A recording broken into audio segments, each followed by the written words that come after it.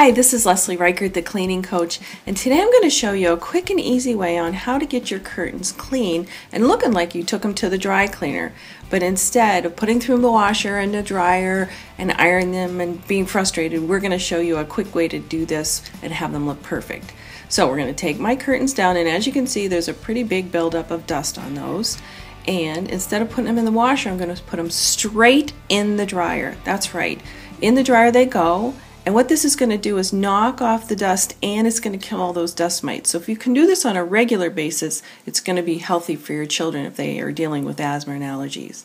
So I'm wetting a towel, and I'm just going to throw that in there with that curtain. Pop it in there for about 5 minutes, and you're going to come back and watch this. It's unbelievable how clean this is going to look.